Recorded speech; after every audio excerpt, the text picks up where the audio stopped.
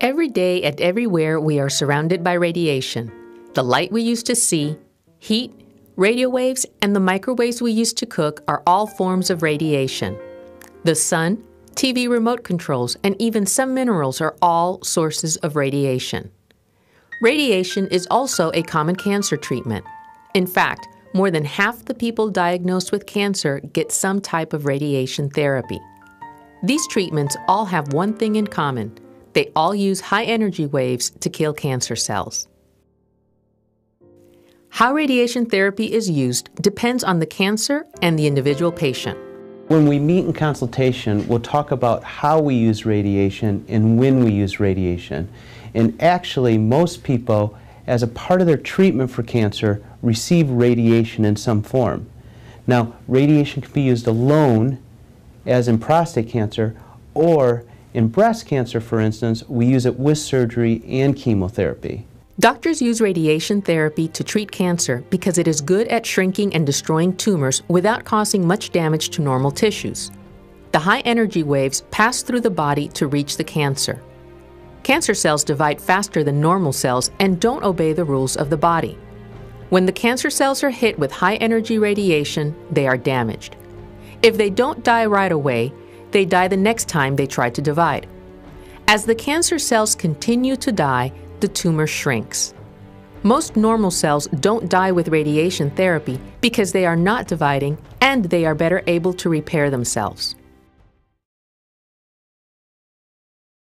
Basically, it comes down to external radiation or internal radiation. Now, external radiation is when we use a very fancy X-ray machine and aim an X-ray into the body from away from the body. That's the majority of what we do. But oftentimes we have the choice of using internal radiation, which sometimes is called brachytherapy too. Now, internal radiation is when we use radioactivity and place it near to or into a tumor within the body. The decision about which type of radiation to use is based on the type of cancer, the location of the cancer, whether or not the cancer has spread, the current health of the patient, other treatments the patient is on or will be on. Radiation for medical use is usually produced by sources inside of machines. The machines focus the radiation and create a beam that can be aimed at the cancer. The radiation coming from the machine cannot be seen or felt. In most cases, external radiation is a local treatment. It is aimed at a specific part of the body. Doctors plan the treatments so the radiation is aimed at the cancer and has the smallest possible effect on healthy cells. Your skin may be marked with a special ink that will remain during the treatment. The marks allow technicians to position you the same way each time and make sure that the radiation is always hitting the right spot.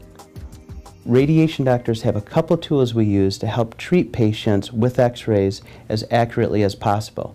One of these tools is a mask.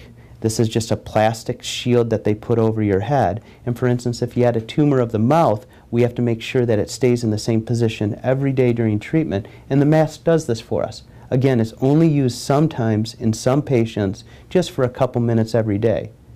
Another tool for positioning a patient is a mold. For instance, if you were being treated for prostate cancer, we would make a mold of your legs just so your legs are in the same position every day. Again, this is something that's just used during radiation, and of course it's not painful, but it just helps us be as good as we can as we deliver the radiation on a daily basis. External radiation therapy often requires a series of treatments. It is usually given 5 days a week, Monday through Friday, for 2 to 10 weeks, depending on the type of cancer and its location. Sometimes treatments might be given twice a day. The treatment usually takes less than an hour, and you do not need to stay in the hospital. Before treatment, a radiation therapist will greet you and may ask you to put on a gown. The therapist will then take you into a treatment room and guide you through the treatment. All right, Ms. Johnson, this is going to be the treatment room that you're treated in every day, okay? So what's going to go on today is I'm going to set you up to the marks that we have on your sides. I'm going to lower your pants down to about mid-thigh in your underwear, and I'll keep you covered the whole time, okay? So once I have you lying down flat on your back, this machine is going to rotate around you. The x-ray imagers are going to come out to the sides, and we're going to take some x-rays.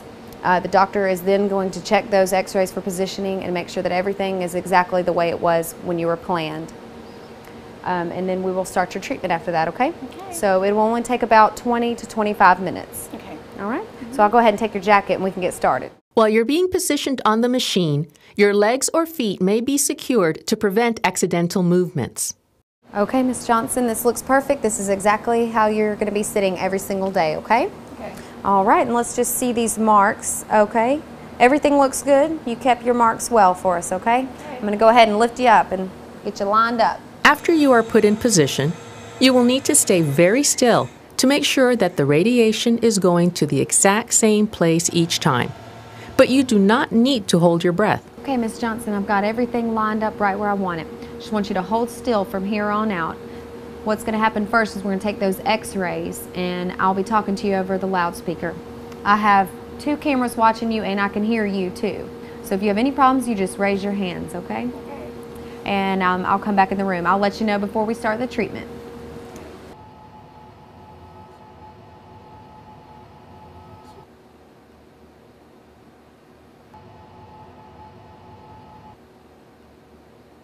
Okay, Ms. Johnson, the doctor has reviewed all the images and everything looks great. We're going to go ahead and start your treatment now.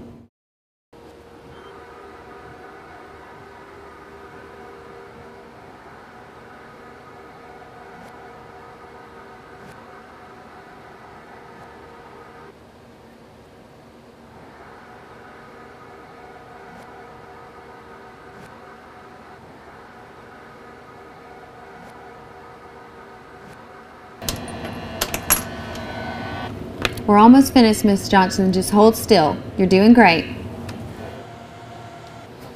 Okay, Ms. Johnson, you can relax your arms. We're all finished.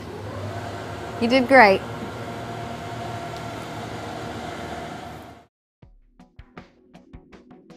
Internal radiation therapy uses radiation that comes from tiny radioactive sources placed inside the body. The radiation source can look like a small seed, pill, or wire. The implants are placed in or around the cancer by a doctor. If needed, you will be asleep or the area will be numbed while this is done. Although the radiation is close to the target and does not travel very far, some normal cells are damaged and side effects may occur. When we use internal radiation, we put it in temporarily in some cases, or we'll put it in permanently and it just stays forever. Now the radiation wears off and then what's left behind is very harmless to the patient.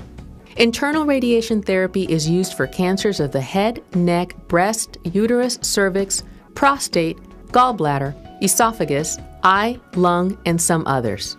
Each type of internal radiation treatment is different, so it is important to ask questions about any treatment plan.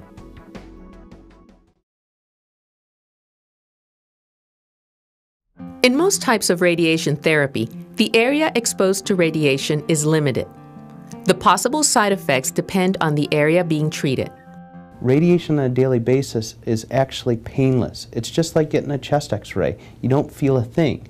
But during treatment, the kind of side effects you might experience, say, if we were treating the prostate, would be urinating more frequently or going to the bathroom more frequently or getting tired. And that's just the effect of the buildup of radiation in that area. Some common side effects for almost all types of radiation therapy include skin changes where the radiation is aimed.